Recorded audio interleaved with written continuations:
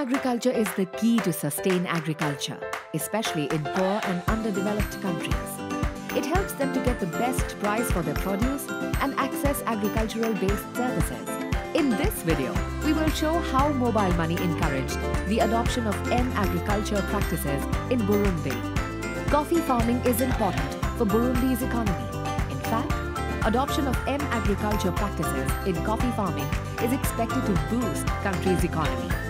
EcoNet Wireless, Burundi, is pulling out all the stops to encourage the adoption of agriculture practices. To this end, the company has partnered with African Fine Coffees Association to enable Burundian coffee farmers to be directly paid for their produce via the EcoCash mobile money service. Mobile money is leading to the digital inclusion of coffee farmers. The farmers receive payments in their mobile money accounts, which ensures the right price for their produce. Once the money is received in their account, they can use it for paying merchants, reducing the reliance over cash. Over a period of time, this usage drives the uptake of agricultural services.